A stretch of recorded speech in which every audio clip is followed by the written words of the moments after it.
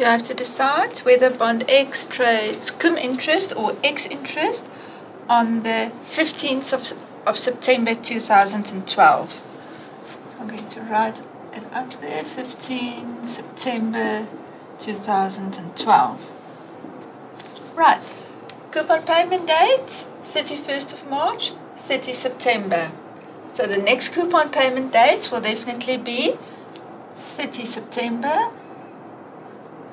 2012, and the previous coupon payment date will be the 31st of March 2012. The register closing date preceding the next coupon payment date is 1 month before the next coupon payment date, so the 31st of August 2012.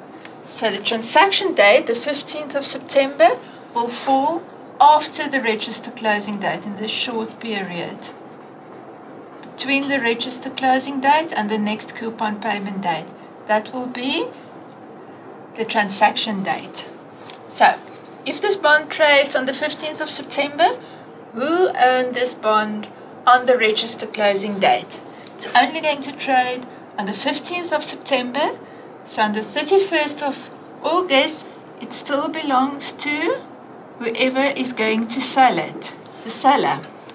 So who will receive the full coupon from 31st of March until 30 September on the next coupon payment date?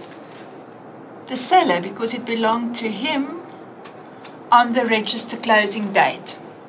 But this is not quite fair, because from the transaction date until the next coupon payment date, it belonged to the buyer, and that is a period of 15 days. So we can write it in here. From 15 September, the transaction date, until the next coupon payment date, 30 September, it belonged to the buyer, and therefore the buyer has to be compensated for those 15 days. He has to receive interest for those 15 days that it belonged to him. Right, so how will that be done? It will be done by subtracting the accrued interest from the clean price, so that the buyer will pay less. So the all-in price will be equal to the clean price minus the accrued interest. We say that the bond trades X interest.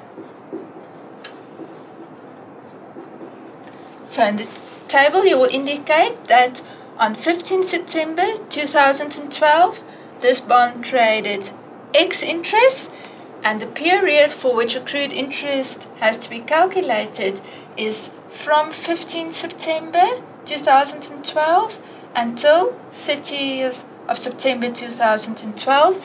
In other words, for that small period that it belonged to the buyer.